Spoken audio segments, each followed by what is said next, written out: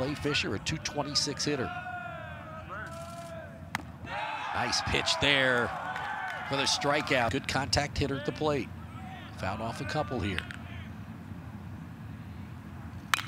That's a nice shot past the first baseman into right field, and Carson's got himself an RBI single, and the Wildcats have taken a 1-0 lead here in the bottom of the third inning.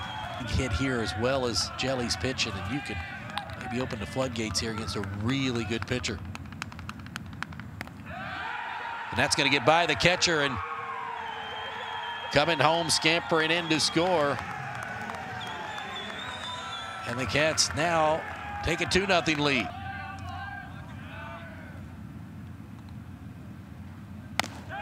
Got him there, though. Big pitch, and you can see the emotion right there in the big right-hander.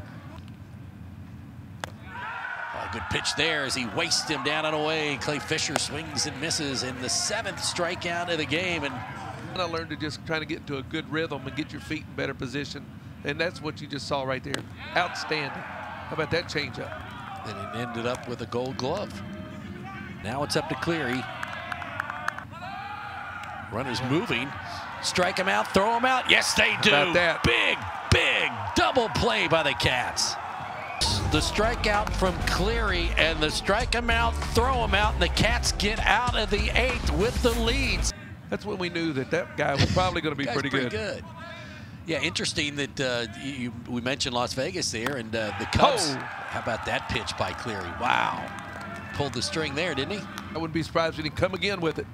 How about that? Boy, this was a great win for Kentucky, and this is a team that's been really smacking the baseball. They did it tonight, Doug, with pitching. They sure did. Hjelle looked tremendous.